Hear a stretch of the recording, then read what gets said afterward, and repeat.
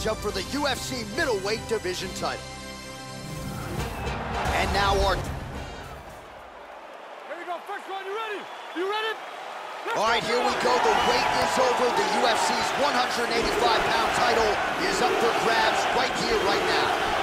All right, so here he is, the UFC champion, and this guy is all the rage. Right now, he might be the front runner for the fighter of the year, given the fact that he was able to knock out the #1 contender in his last title defense, and to do so emphatically in a fight that a lot of people thought was close on paper is really something that could take his career to the next level.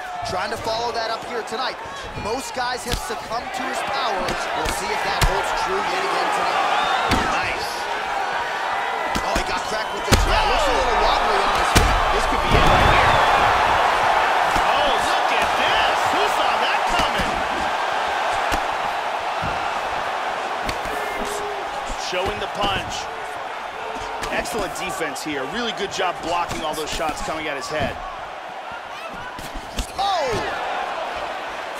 That one appeared to stun him. This could be it.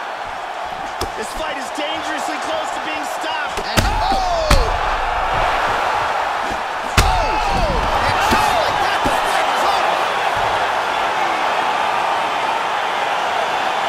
Beautiful, accurate uppercut that got him the win.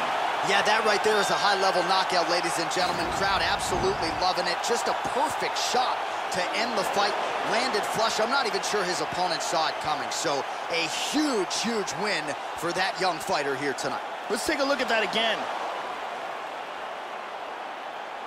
Check it out here. Right on the button. And there's the UFC middleweight king. Best